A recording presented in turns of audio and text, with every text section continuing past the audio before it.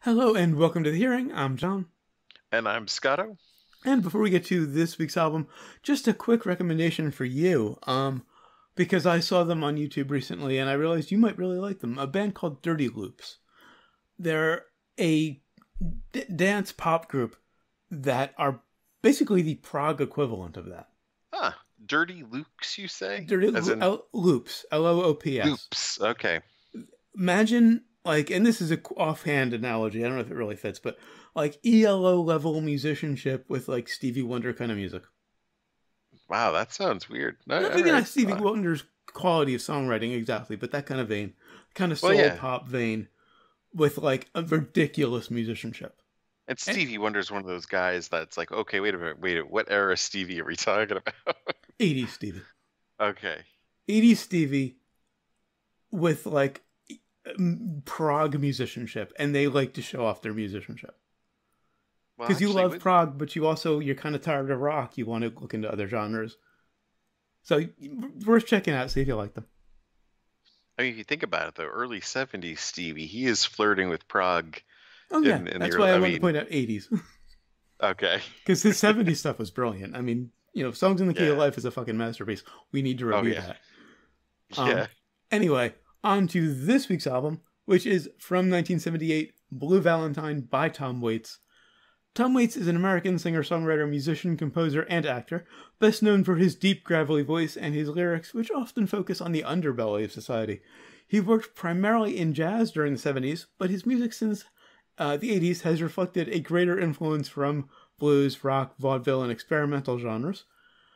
Blue Valentine is Waits' fifth studio album. It was released on September 5th, 1978 on Asylum Records, produced by Bones Howe, and features Tom Waits on vocals, electric guitar, and acoustic piano, Ray Crawford, Roland Batista, I wonder if you're related to Dave, Alvin Shrine Robinson on electric guitar, Scott Edwards, Jim Hughart, and Brian Miller on bass, or Byron Miller, sorry, on bass, Willie DeGanga, aka George Duke, on electric grand piano, Harold Batista and Batiste, both drummer names. The first one was a guitar player, this one's a piano player. Interesting. Charles Kynard on organ, Herbert Hardesty, Frank Vicari on tenor sax, Rick Lawson, Earl Palmer, and Chip White on drums, Bobby Hall Porter, remember Bobby Hall from the Bill Withers album we did. She plays congas on Romeo is Bleeding, and Bob Alvacar on orchestra. Remember, just a reminder, I don't edit any songs into our episodes for copyright reasons, but down in the description and on our blog at johnandscotto.com, you'll find links to find Blue Valentine on Spotify and YouTube, so you can listen along if you'd like. On to track one. Pretty much the entire reason I chose this album of his to review. Somewhere, yes, the Somewhere from West Side Story. It's a very old Hollywood arrangement. Right. I've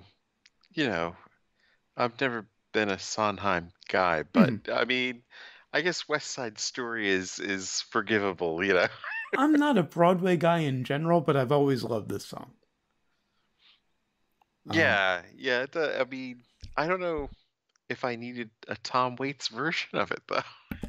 It's an acquired taste, as is Waits' voice. I have to admit, I didn't appreciate Tom Waits until very recently, like within the last 6 months. Oh, really? Taliesin Jaffe from Critical Role mentioned him in a short interview, and it basically just saying like with those artists you kind of have to love.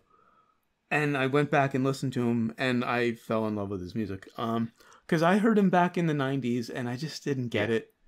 He's one of those musicians, like Vernon Reid, and even Jimi Hendrix, I have to admit, unfortunately, who I didn't really get until my 40s. Well, I mean, I've kind of had him as a greatest hits kind of person and not an album person. And I mean, because he's all over the place, as we'll see with this album. Well, yeah, I love that about him. But unconventional musicians like Waits and Vernon and Hendrix. I was a very trained musician. I had a very conventional way of thinking. I've kind of broken out of that in recent years, and now I'm learning to appreciate people who are a little outside of it.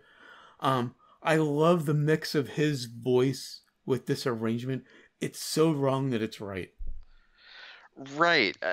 You do get, you have to listen to it a few times, and then you start seeing the desperation Yeah. in his voice when he's singing this. And That, it does give it a very theatrical kind of feel. yeah. I have Broadway here, but not really Broadway, but very theatrical. It's you know, I was kind of thinking, like, did Louis Armstrong ever cover this? Because he should have, and I don't think he did. Maybe I might have been thinking of Buster Poindexter, actually, because I Possibly. mean, they're all in the same kind of But gravel, pit. but when he drops the gravel here and there, which Waits does, you can see You he's could, actually a really great singer. of course. He's got a beautiful voice. He's just the gravel. I love it, but I have to admit it's an affectation. Yeah. Love the moments when he drops it. Are really striking. The jazz trumpet also doesn't really fit like the old Hollywood arrangement, but I also love that because that's more along the lines of Waits. It's his world and this old Hollywood world kind of clashing. Yeah. It's an interesting experiment. I'm just not sure if I'm on board for this one. But Yeah, I have to admit I chose this for this song because it is a mindfuck. I mean, it's obviously here to sell the album, Mhm. to get that somewhere, Yeah, oh, you see him doing that song and people pick it up. yeah. On to track 2, Red Shoes by the Drugstore. Now this is classic Waits. Now this is more like it. Great bass groove, spoken vocal, this chirpy guitar and this keyboard that are wonderfully off kilter. I love when he occasionally holds a note, which he doesn't do in a lot of Right. songs. And like a lot of songs on this one, it's very repetitive, but Hmm. when Waits does it, it works for me. Okay, 'cause, it's actually in my notes. I'm like, he's very repetitive. I'm not sure if you're gonna like Well, this. that's the thing, because I normally rail against repetition, but in the case of a Waits song, most of his songs, it's the band just finds a groove and then Yes, he tells a story. exactly. The repetition is part of it's almost a way of hypnosis. It's Yeah, almost, to draw you into a trance, to draw you into this completely screwball world of yeah, his. yeah. That's what this song embodies, and it's that those primal drums and Mhm. just this whole thing. This I'm with. Like, this is what I signed up for Tom Waits album. On to track 3, Christmas Card from a Hooker in Minneapolis. That is the epitome of a Tom Waits song title. It's funny. Here's where I put my notes for this. It's like a musical version of Nighthawks. Yeah, Not yeah. not realizing that the album before this, I believe, or a couple albums before this, Mhm. was actually called Right, Nighthawks. right. But this is And of just a course, mellow, bluesy song. It's just piano, electric piano, and vocal. It's great drinking music. I think that's Waits in general. It's great right, drinking music. when you move to Chicago and you live in Chicago, Hopper and Nighthawks Uh-huh. is I mean, Okay, yeah, that's yeah. a hometown Uh-huh. thing. I mean, the bar in the last neighborhood I lived in was actually called Nighthawks. It Oh, was, wow. the whole So was that this. based on a diner in Chicago? You know what? There's debate about what it is because he kept it generic, Uh-huh. Yeah. whether it was something in New York or something in Chicago. Okay. But this is Hopper country, so we're Uh, gonna say it's in Chicago. but this song, Christmas Card, feels almost a bit Elton John. Right, like early Elton John, Yeah, yeah. though. Well, Or, good Elton John. yes, oh yes. And I loved the line, everyone used to say, everyone I used to know is either dead or in prison, so I came back to Minneapolis. This time I think I'm going to stay. That's Tom Waits. This again is what Waits does. It's just a very simple arrangement and a story, you know? And I'm not typically a fan of story songs. Yeah, I've never liked Springsteen. I like it a little bit of Bon Jovi. He did the story song thing.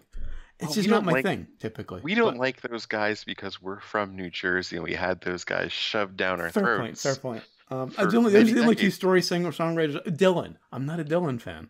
I have to explain that to people out here. That it's like, wait, you don't like Springsteen? It's Yeah, like, we. because It's assumed that if you're from Jersey, you like Springsteen. A certain kind of person in Jersey likes Springsteen. we had to put up with these middle-aged people like going Bruce Yeah. for years, and it was just like, shut the fuck up. I worry sometimes that I'm that middle aged guy, but with like Dramarama and the Smithereens. No, because we're not like, you gotta like this, you Well, gotta that's fair. listen to That's fair. this. Right. We're not doing No, that no. to kids. I mean, we're just kind of like, if you're into it, all right. Mhm. The stuff you're into is kind of shitty though. But yeah, I'm not a fan of story songs. Like Dylan just released a new one. It's epic in length. I don't remember exactly. It's like 20 something minutes long. Yeah, And something it's crazy. like just a story. Yeah, the Kennedy assassination. Yeah, It's yeah, like, whoa, something more about the 60s. That's a yeah. very unexamined time period in Yeah. our history. But Thank you, Bob. when Waits tells a story, I'm into it. Yeah. Well, of course, he's a compelling storyteller. Yeah, yeah. I don't think those other guys really are, No, honestly. no. I, you know, and this will draw ire, I'm sure, but I think Dylan is, has always thought he was more clever than he was, Yeah. There's always been, that's always kind of irked me. And then we are the following generation, so maybe that's why we think so. But yeah, I've always felt Dylan a bit overrated. And I mean, and you say I'm wrong, but the motherfucker took the name Dylan Thomas. Come on. Right? Yeah. He was no Dylan No. Thomas. No. On to track 4. Romeo is Bleeding. The movie, by the way, was named after the song. That's what I thought. Yeah. This is another change of pace. Great groove. This is the one Bobby Hall shows up on. Bobby Hall Porter, playing congas. Great This is groove. what I Love the wrote bass, about the of course. repetition. Yeah, it's a repetitious story song. And I just want the groove and the story to keep going. Yeah. This is, like I said, this is what you listen to when you got a bottle of whiskey or liquor of your choice. And you're just sitting there, it's on in the background, you're not paying attention to it. There's like a song later in the album where I just describe that. You just melt into it, Mm-hmm. and it melts into you. Yeah, It's crazy how it works. And I love how the sax solo is mostly uses traditional harmony, but he goes off the rails here and there. Gets really jazzy, and I mean in the like bebop sense every once in a while. Now on to track 5, $29. This is a very close second favorite of mine. It's more of a traditional blues song. It's just a straight blues song. Yeah. Love the bass playing on the entire album. This one, he reminds me a little of Muddy Waters. Right, and it kind of reminded me that I hadn't really listened to blues in a while. I mean, I listened to it a lot when I first moved out here because, I mean, it's Chicago. Yeah. But yeah, I listened to it a lot more actually when I was in New Jersey, just driving around all day long and like, let's listen to something different for a change. Yeah. I mean, I'm the guy who would pull into the OCC parking lot blasting Lightning Hopkins, but I also did that with Bach and jazz and whatever. But I love the blues. Yeah. Love Muddy. Waits also reminds me a little bit of Lightning Hopkins, who was another one of my absolute favorites. Old school acoustic blues player, who also like told stories. Again, my second favorite on the album. This is why I love blues songs like this. Love the kind of stack style guitar on it too. Yeah. One thing is not really traditional. It's like a Stax guitar. And the blues song is the longest song on the album. Right. This was the one where I actually felt it just melted into me. Yeah. It's really weird how it just gets in your head and then you kind of get into it. It's and the screaming bit at the end was a little weird. Well, obviously, he was influenced by Screamin' Jay, right? I mean, yeah, obviously, yeah. But, and I mean, saying it's weird in a Waits song, I would normally be here for weirdness. But on such a straight blues song, it just didn't quite, that little bit didn't quite work for me. But beyond that, it's fucking amazing. Now, he goes a little off for me. Track 6, Wrong Side of the Road. Great groove. Again, repetitive, a little variation in the chords, but the whole shtick is getting a little old for me at this point. I kind of thought this was the best use of his voice, though. I mean, if you're taking it out of context from the album, which Yeah. maybe why it's, I think he's better suited for like a best of than an entire album. Yeah, that growl. I mean, and I think it's another bluesy one, which I think the issue for me is it's another bluesy song right after the straight up blues song that I fucking loved. yeah. So it just paled by comparison. I mean, it's an okay song. Like, there is no bad song on this album. It's just, it was a victim of where it was placed. There's some nice unexpected slapping on the bass, which is not normally my thing, but I like it in small doses. I think I've gone on record saying I'm a bass player who's against slapping. Love how the sax kind of plays a counterpoint to Waite's voice. Again, yeah, it's just, it can't compare to $29, so it ended up being my pick for weakest. On to track 7, Whistling Past the Graveyard. Love this use of the Hoochie Coochie Man riff. You got to, if you're doing a Halloween playlist, this has to be on it. Yeah. This was originally my pick for weakest, but then like 10 minutes after I finished the review, it was in my head and I had to come back and listen to it. I think I felt the same way about Red Shoes by the Drugstore. I was kind of like, and then like on the second listen, it was like, holy shit, this is good. Yeah. Same with Romeo's Bleeding. I love how high and frantic his voice gets in this one too. He really pushes the envelope with that. I just wanted something not bluesy at this point. And the repetition was getting a little annoying. And then we get to track 8, Kentucky Avenue. This is the change I wanted.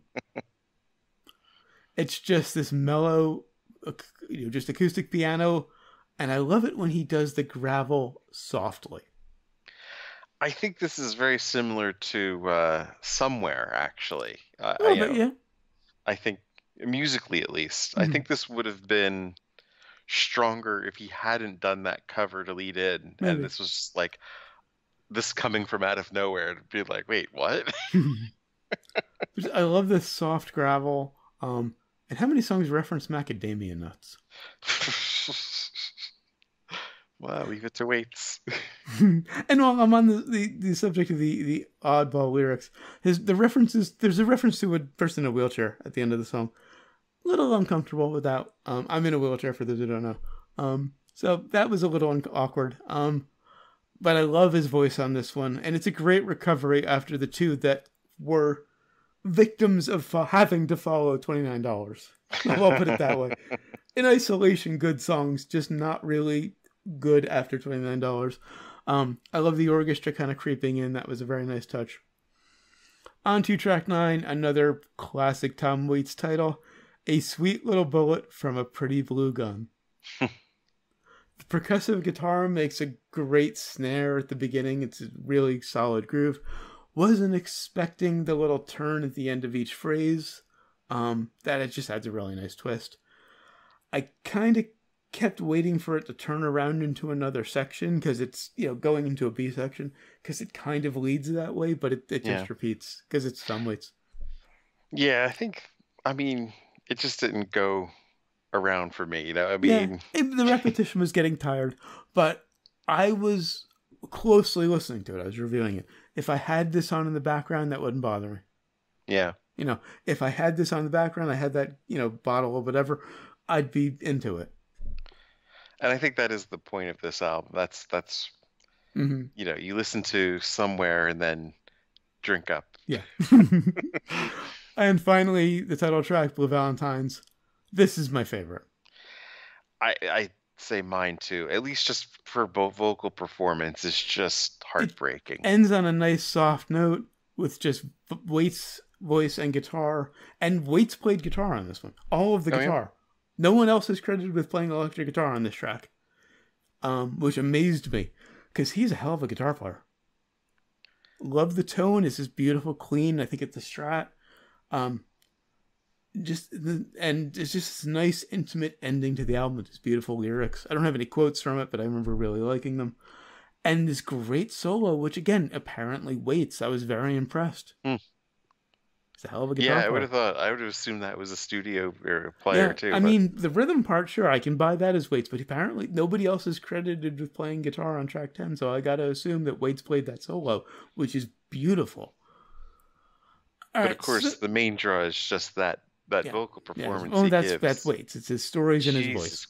Well, I mean, he does varied performances throughout the album. Some of it's just insane. Like there are two spectrums, like the Louis Armstrongs, or the well, and in terms of vocal performance, it's out and out Louis Armstrong, or it's soft and kind of clean. And then in terms of songs, it's two ends too, because it's just ridiculous and insane, or it's really calm and intimate. But yeah, kind of hits both. Beautiful. Yeah. So, would you recommend it? I would definitely. Yeah, of course. I mean, it's Tom Waits. What is there to not recommend?